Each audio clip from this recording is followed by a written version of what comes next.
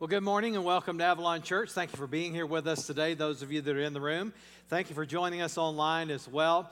As I've said for the past couple of months, we are one church in many locations, and we're just so glad that you're able to join us today. We're in this series called Questions, and we all have questions. We have questions for God. We have questions for each other. Our children have questions for us. Some of you probably have questions now, like, what has he got in his hand? Is he a shepherd? Is he like really old? He has to have a walking stick now. Or you may be asking, why did he get his hair cut so short? There are answers to those questions, but you'll have to see me afterwards to get them. But today, we're going to look at the question that God asks of us. And we've been looking at some of these questions that God asked. Last week, we looked at the question that God asked, can dry bones live? And we talked about, is there life after death? And today, we're going to focus on a question that God asked Moses. Yes, that Moses, the one that led the nation of Israel out of Egypt. You all know who he is. And God asked Moses this question. He said, what is in your hand? What is in your hand? A very, very important question. And I believe it goes to the idea of purpose or serving. One of my favorite quotes, and I've shared it with you multiple times, is from Mark Twain. He said this, the two greatest days of a man's life are the day he is born and the day he figures out why. And that goes to the idea that there is a purpose to life, that there is a reason for our existence. Now think about this. There are some believe that we're just random accidents, that we're just random chance. There's no real creator, no real God in charge of things, and they believe that as a result of that, we have no purpose. We just are. We just exist. Whatever we choose, that is our purpose. And I would suggest to you that that is a life that is not worth living. It is a life devoid of all hope. Because once you begin to live life, and once you've gotten some experience in life, you know that there has to be a reason for being here. Well, we're going to look today in the book of Exodus and the story of Moses. You remember Moses, he was born during a time of Israelite slavery in Egypt, and his parents put him in a little boat, a little ark, because the Pharaoh had commanded that all the babies be killed. And so they did this, and Moses was discovered by Pharaoh's daughter. As a result, he was adopted into Pharaoh's family. And for the first 40 years of his life, he was a Hebrew, but he lived in the palace. He was being trained to be a Pharaoh. He had access to all of the greatest education, the best resources, the best leadership, the best opportunities in the world at that time. At around 40 years of age, he had to run for his life because he saw his Hebrew people. They were, one of them was being abused by an Egyptian, and Moses actually killed this Egyptian, buried him in the sand. Well, Pharaoh found out. Moses ran for his life. Now think of this. He was in the palace, and now he had to run for his life. And he became a shepherd. Now think of this. What an incredible story. Moses was a prince, and he had to be a shepherd. Incredible stuff. For 40 years. 40 years. He had lived his first 40 years in Egypt. He lived his next 40 years on the backside of the desert being a shepherd. He didn't even own his own sheep. He worked for his father-in-law. Now, in this story that we're going to pick up today, Moses is 80 years old, and he's walking along tending the sheep, and he sees a bush that's burning. Now, that's maybe not so unusual, but when a bush that is burning but never burns up, that's unusual. And I love how the Bible, some of the wording of the Bible, I love it. It said, Moses turned aside. I would turn aside too. If I saw that, I'd be like, whoa, what is that? So he goes up to check it out, and God began to speak to him from the burning bush. I realize that's an incredible story, but it's an incredible outcome for what God did for him. Well, God began to talk with Moses about he wanted him to deliver the children of Israel. And in Exodus chapter 3, we're not going to read that today, but in Exodus chapter 3, we learn this is where this story of the burning bush is happening, and God is telling him who he is. I am that I am.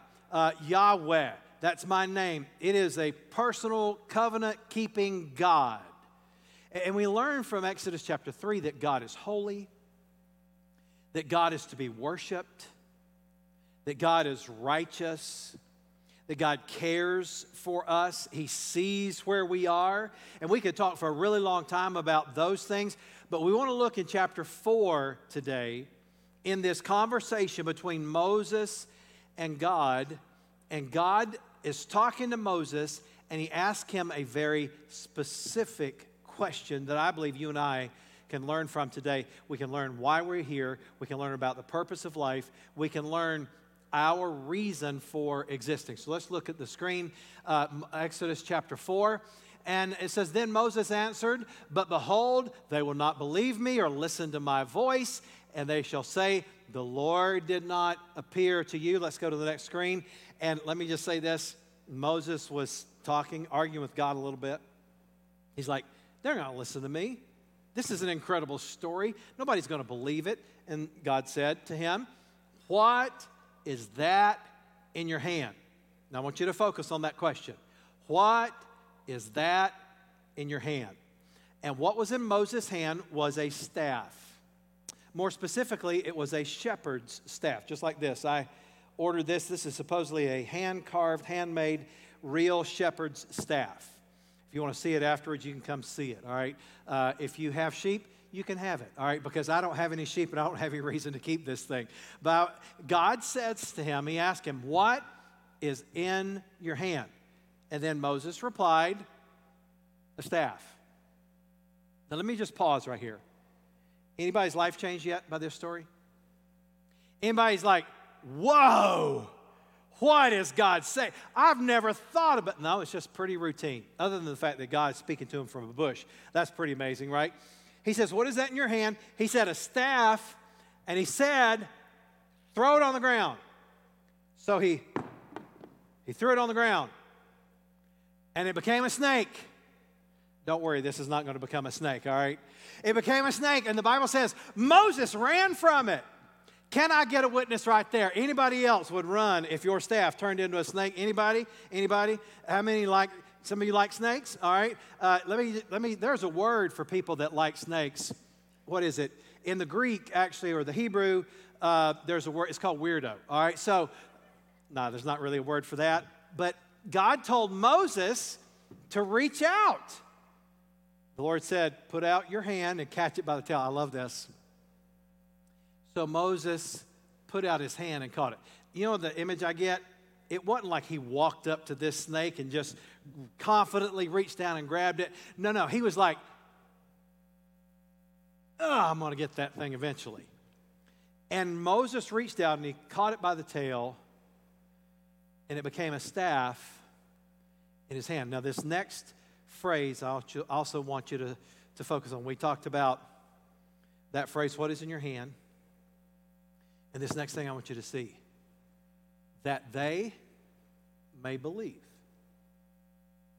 When God asked Moses, what is in your hand? And he demonstrated that if he would give that was in his hand to God, he said, there's something incredible going to happen. There's something that's going to give you a reason for existing. There's something that's going to give you a reason to live. That they may believe. That they may believe that the Lord, the God of their fathers, the God of Abraham, the God of Isaac, and the God of Jacob has appeared to you. Now, there are two things I want you to see from this passage that help us understand why God asked the question, what is in your hand? God says, what's in your hand? And then he says, if you'll use or give it to me, if you'll use it for my service, my glory, there's going to be a result that those people believe, that they're pointed to the cross, that they're pointed to God, that they're pointed to Jesus in their own life. Now, from this passage, when God asks him, what is in your hand, I think there's three things that I want you to see, and we'll be done, okay? Not going to be super long today, but there's three things that I want you to see. And here's the first thing. God uses anyone at any time. He can use anybody at any time. Now, back to Moses. He had a staff in his hand. Used to be in the palace. You would think that God would come to him and say, Moses, you're in the palace. You're rich. You got a lot of power. I'm going to use you now. But that's not when God chose to use Moses. Isn't that interesting? He had left the palace and he had become a shepherd. And for 40 years, all he had was what was in his hand. He didn't even own his own sheep. He worked for his father-in-law.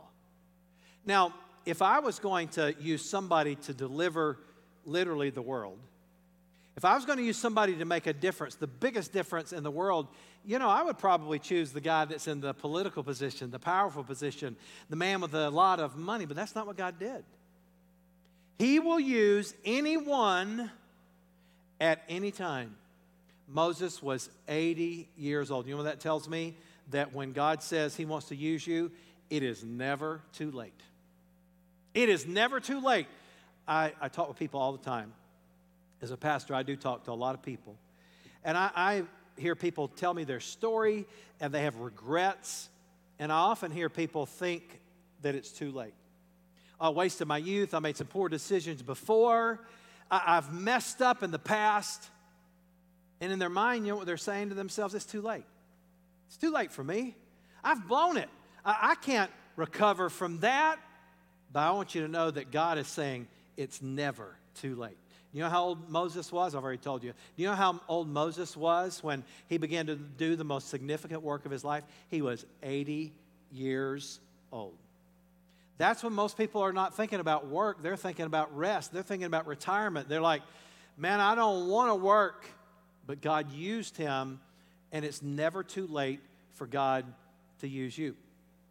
What about the little boy that gave his lunch to Jesus?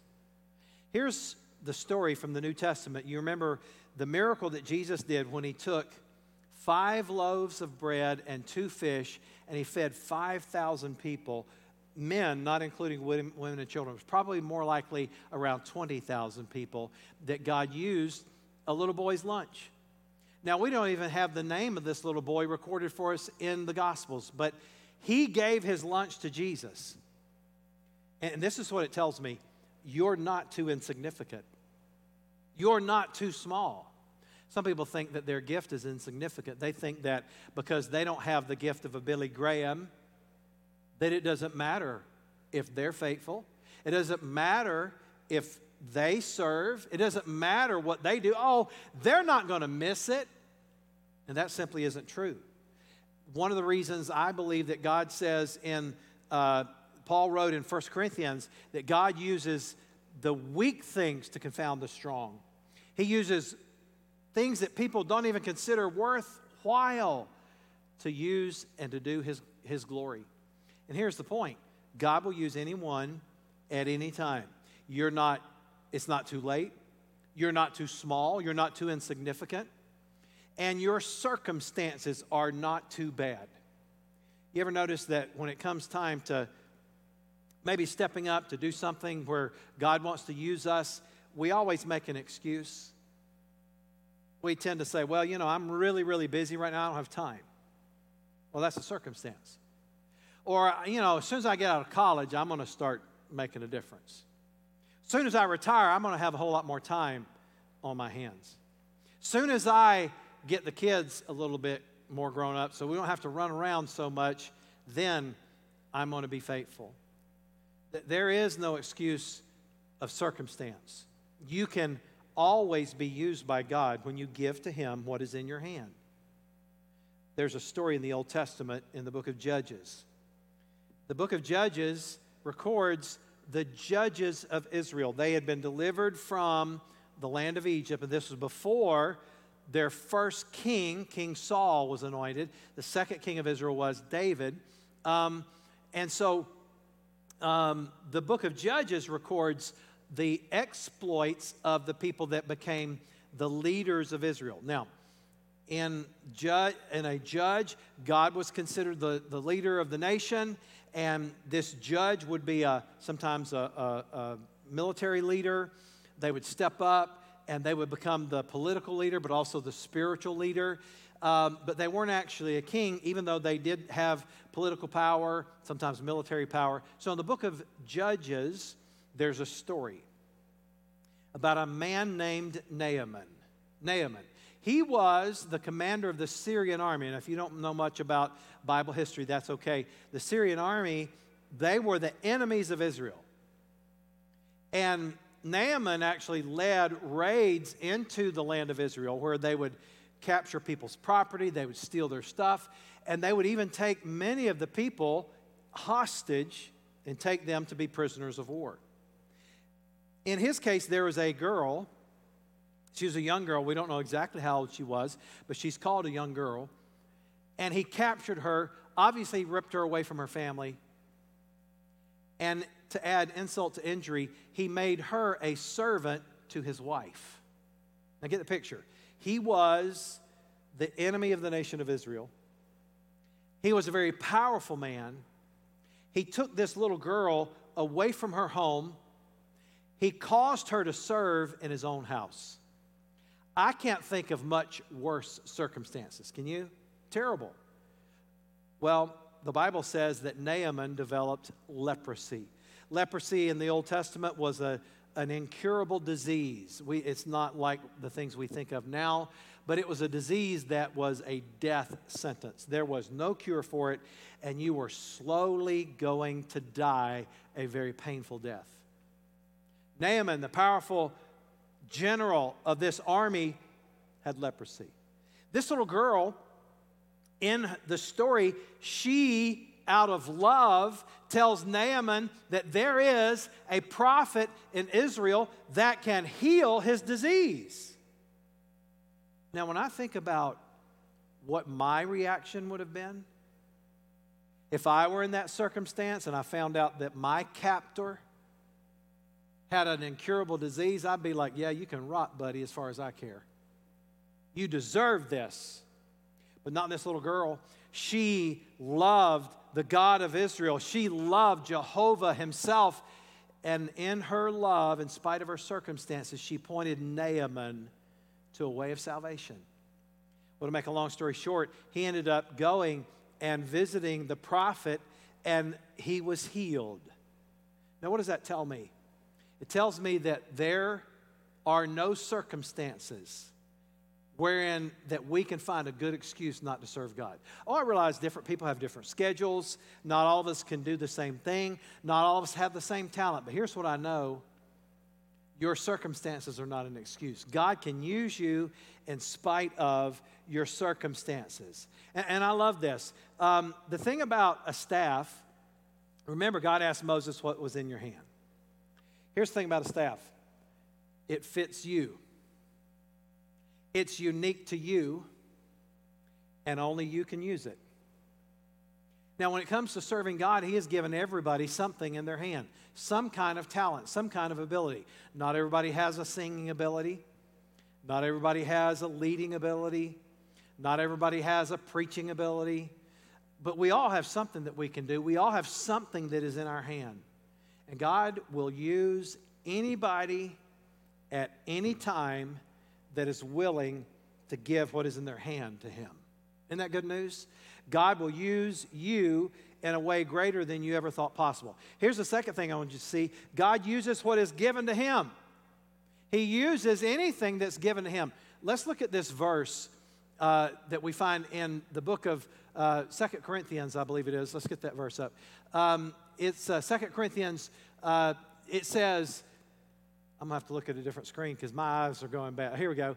If you are eager to give, God will accept your gift, notice, on the basis of what you have to give, not on what you don't have. You know what God's saying here? He'll use what's given to Him. Now, here's the thing. We've always thought, boy, if I had her talent, boy, I would do something. Or if I was like him, boy, I tell you what, I would do something. Or if I had their money, I tell you what, I'd give. Well, during the offering today, you reach into their pocket, take their wallet out, and then you can give. I'm just teasing. You don't do that. You might get beat up if you do that. But here's the point. God does not judge you for what you don't have. God does not hold you accountable for abilities you don't have. He asks this very personal question, what's in your hand? What's in your hand? Anything that is given to God, He will use for His glory. He will use to further the kingdom of God. I've said before, the greatest ability is availability. And I really do believe that God will use whatever is given to Him more than you ever thought possible. I've already told you the story about the little girl that pointed Naaman to God, about the little boy that gave his lunch to Jesus. And wherever you are, whoever you are, and whatever you have, if you'll give it to God, He'll use it more than you ever thought possible. I lived in Florida for 13 years. My wife is from there. She lived there for the first 31 years of her life. And we met in college. I had moved from North Carolina to Florida. I went to college there. And we met. And I became a youth pastor after graduating from college, from Bible college, and was a youth pastor in the state of Florida for 10 years. And while I was there was a young man that was in our church, and his name was Danny. I've shared this story with some of our students before, but Danny he was a good person. He was a good kid. We all knew that he was really going to be used of the Lord, but there was nothing particularly outstanding about him. He wasn't a great athlete. He wasn't like some singer. He was a good kid, but whatever he had, he gave completely to God. We had an outreach one time on Daytona Beach, Florida, and I'll never forget, this was during spring break. The entire football team for Michigan State University was on the beach there at Daytona Beach. And Danny, this young kid, he was probably 15 years old, very small compared to these giant football players. This young man walks up. There must have been 50 or so of those football players there, plus you included girls and friends. There were over 100 people in this group. He walks up to this group of people, and he begins to tell them about Jesus. He wasn't being like, the weirdo. He just began to talk to them about how God loves them. And two of those football players, they mocked him. And he kept on talking. And these two football players grabbed him and marched him out into the middle of the water and threw him into the water. Everybody laughed. They thought it was so funny. And little 15-year-old Danny, he got out of the water, kind of brushed himself off, and he walked back up to this group of football players. And he begins to tell them about Jesus again. Once again, they mocked him, and these guys grabbed him, and they took him out. Everybody's laughing. They threw him in the water. Well, this went on about 3 or 4 times. After about the 4th time, he walks back up to this group, and they went to grab him again. And the leader of this group, and I don't know if he was the captain of the football team, but he was obviously a leader. He said, "Stop! Don't lay a hand on him. He's got more guts than all of you put together. And if he's got this much guts, you're going to listen to what he says." This little 15-year-old kid, with over 100 people gathered around him, he began to share the love of God with them, and several of those big old tough football players gave their life to Jesus Christ. What am I saying? I'm saying if you'll give whatever you have, it may not be a lot, but if you give it to God, He'll use it. Whatever you have, however you find yourself, whatever situation you find yourself in, if you give what is in your hand to God, God promises that He will use it. I don't really have time to talk about this, but in the book of Judges, there was a man named Shamgar. He became the leader of Israel. And you know what the Bible says about him? There's only 2 verses about him in the Bible. It says he killed 600 Philistines with an ox goad. You know what an ox goad is? It's a stick probably about this long. And it's got a sharp point on the end of it. And it was used to goad cattle, right? Or sheep or whatever, like to keep them in line. Let me just tell you, if you are able to kill 600 bad to the bone, warriors that are armed with swords and shields and arrows and spears, and all you got is a stick, an ox goad, you bad to the bone. That's all I'm saying. I mean, you're talking about these superheroes being able to defeat people. Shamgar, all he had was a stick. And yet, because he gave it to God, God used him. What am I saying? I'm saying that God can use anyone at any time. He uses what is given to him, and then finally, he will use you for something that matters. Something that matters. Remember, I pointed your attention to that little phrase, that they may believe. That they may believe. You know that when you give your life, your talent, your ability to God, he will use you to make a difference. And, you know, we look at people in the world, and the only people that we think make a difference are people like an inventor that invented some kind of program or computer or whatever, or some kind of national leader, or some superstar of some kind. We're like, oh yeah, she's got 1 million followers on Twitter or on Instagram. She is an influencer. But you know what God says about you? You're an influencer. You may not have 2 followers on Twitter. Nobody cares, all right? The fact is, you can be an influencer because God will use you to do something far greater than you ever thought possible. See, because in the kingdom of God, we don't look at things, humanly speaking, the way God does. There was a woman in the church that I grew up in. To be honest, I don't really remember her name. I think her name was Martha, but I could be wrong about that. But I never forget how God used this woman. She never taught a Sunday school class. She never led a worship service. She never preached a sermon. To my knowledge, she never really even talked to very many people. She was very shy. But you know what she did faithfully, regularly, every single week of her life? She came to that church. She cleaned it. In fact, she swept and vacuumed and dusted and cleaned the bathrooms, made sure everything was in its right place, took out trash, as she never was paid for it. She never got any accolades for it, but every week she was faithful. You know what she did? She gave what was in her hand. She wasn't super talented that I know of. She gave what was in her hand. She was like, you know what I can do? I can clean the church. I can be responsible for that, and she did. And you know what I believe? The Bible tells us, Jesus himself said that often it's the least of these that are going to be the greatest in heaven. The people that we think that are the least important, the people that we think are the most important, those that brag, those that have all this bravado, he said they're going to be the least in the kingdom of heaven. And it's not that he was saying that leadership is unnecessary or that talented people don't matter to him. That's not what he's saying. He's saying that people that don't think much of themselves, people that others don't think are that big of a deal, you are a really big deal to God. Martha, I really do believe this with all my heart. She's in heaven now. And I believe with all my heart that she will reap the reward of every person that got saved in that church. Hundreds and hundreds of people. She is partly responsible because she cleaned that church with the ability that she had.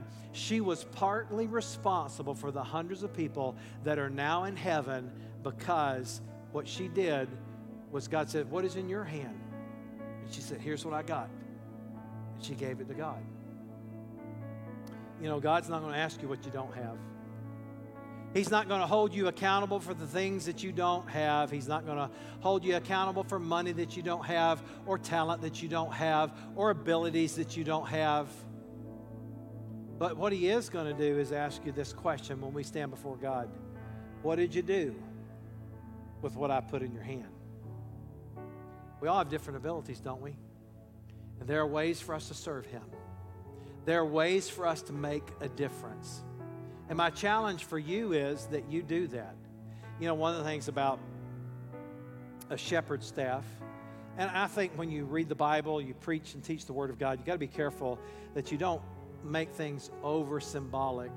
But I believe there is a great symbolism with that staff.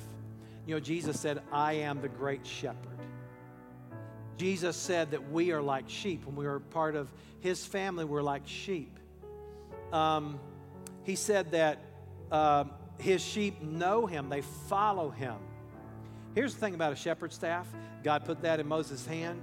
A shepherd's staff, it's used to encourage, to guide. It keeps sheep in line. It's an offensive weapon used to protect the sheep. And one of the main things that a shepherd's staff does, you know what it does? It keeps the sheep close to the shepherd. Here's what I believe. When you give what is in your hand to God, he's going to use you. He's going to make sure that what you do matters to the kingdom of God. You may never make headlines. You may never stand on a stage in front of a lot of people. That's okay. Give what you have to him. Heavenly Father, I pray that you'd help all of us to give what is in our hand to you. I pray for those that need to receive Jesus today, that today would be the day that they would receive you as their Savior. I pray that there would be people that watch this service, that listen to this service, that they are challenged to give what is in their hand to you. Help them to do it. For some people, it's going to be money. For some people, it's going to be their talent.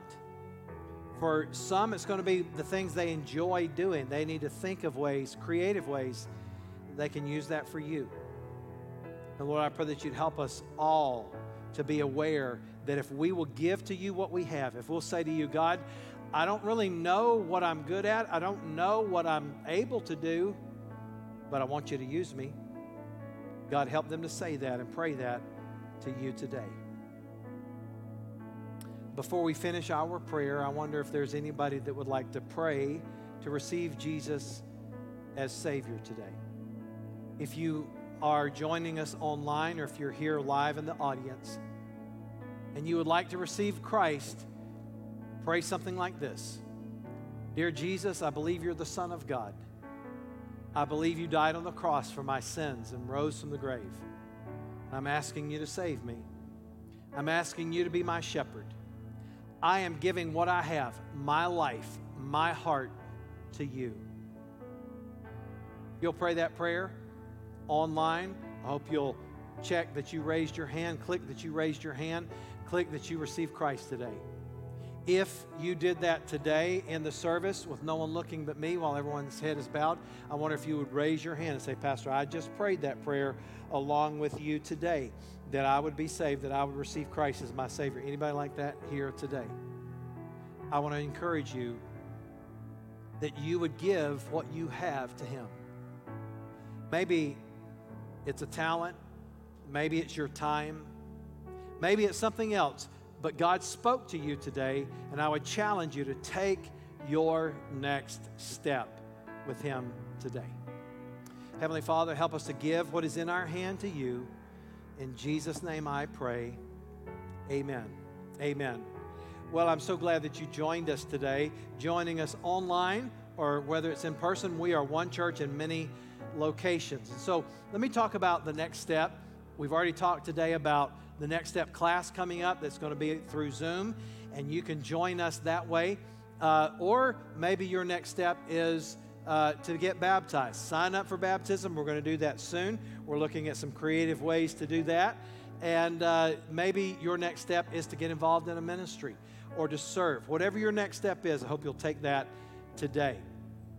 And I would challenge you today that if you prayed to receive Christ, let us know online or let us know by filling out a next step card here in person today. Make sure that you, if you're new, fill out a next step card for us and drop it in the basket on the way out.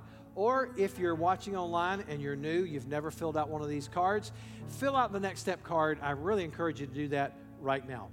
And thank you so much for joining us. Thank you so much for being a part of our service today. I want you to know that I love you. I'm so glad that those of you that are able to be here live, you came out today. And I'm so very thankful that all of you joined us online. I cannot wait to see your face. I cannot wait until we're able to meet face to face again. And that's going to be soon. Hang in there. I love you. God bless you. Thank you for joining us today. We'll see you next week. Thanks for joining us at Avalon Church. Share this message with a friend and make sure to subscribe so you don't miss a single video. You can also join us every Sunday live on the Avalon Church Facebook page. If you feel led to give and support our mission of bringing people wherever they are into a growing relationship with Jesus Christ, you can do so by clicking the Give button. Thanks again for joining us. We'll see you next time.